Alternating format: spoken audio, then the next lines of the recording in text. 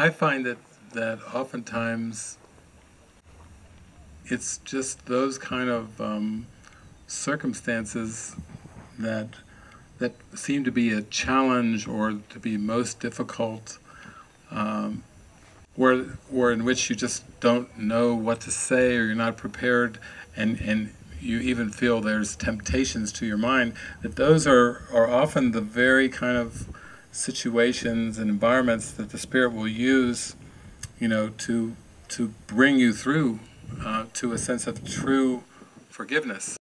And I know for myself, around sickness and death, I had an eerie feeling around hospitals. Whenever I would go into hospitals, it was kind of an eerie feeling. Or when my parents would take me to these, to funeral homes, to see these dead bodies, it was just kind of an eerie feeling.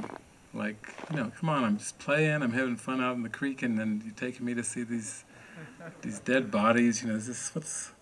It's almost like it was a family duty or something, to go and look at this wood casket and this like cold-looking, lifeless body and everything. It was a weird feeling, but again, I look at that as that was part of the Spirit taking me, using those kind of things so I could start to face those feelings that I had around death in there.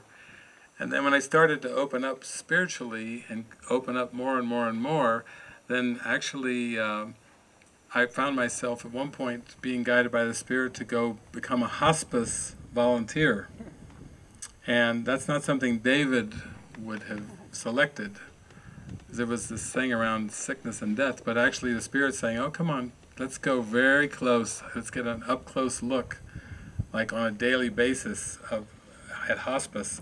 It was very, very helpful for me because I was working with the Course, or I was working with my mind more accurately on looking at my thoughts, my feelings, and my perceptions, and really tuning into the Spirit to guide me in certain ways. And all these profound, miraculous experiences happened on the hospice ward, which wouldn't have been something that I would have actually been drawn to, but it was more like the Spirit said, come, we'll do it this way.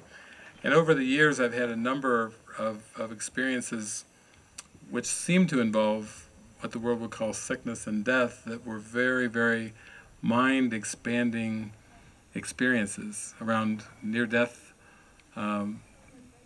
experiences and near-death conferences, and people who had out-of-body experiences and symptoms and different things around those topics. So it's really that the Spirit used them to stretch my mind and expand my mind. How do I avoid sickness if my friend, or my friends have cancer or so on and so forth? The Spirit's not big on avoiding anything. It's more like you pray and you ask to be used in the most helpful way, and you say, use me. I don't know what to say, what to do, but I know you're with me, and just be with me as I go in to these situations. So I'm not going to try to avoid people or situations, or I'm not going to try to avoid cancer. I'm going to say, okay, lesson or miracle principle number 23, I think it is, you can heal the sick and raise the dead because you made sickness and death and can abolish them both. Wow, that's, before you go to visit your friend with cancer, that's a lesson to read, or a principle to read. That's a pretty powerful principle when you really just start to give yourself over to it and say, okay, use me. Is there anything that you have to say before I go? And yes. You can heal the sick and raise the dead because you made sickness and death and can abolish them both. Okay. Like, whoa. But that's what you're going to get when you give yourself over to the Holy Spirit. And I had a number of those experiences where I just thought, I would say, are you sure? Are you sure? And it would be like this, yes. Go, go, go. So for someone that seemed to be very shy and reserved, it was like I was kind of thrown into the fire or to the lion's den time and time and time again. And that was actually very helpful. I can say right now, it was extremely helpful.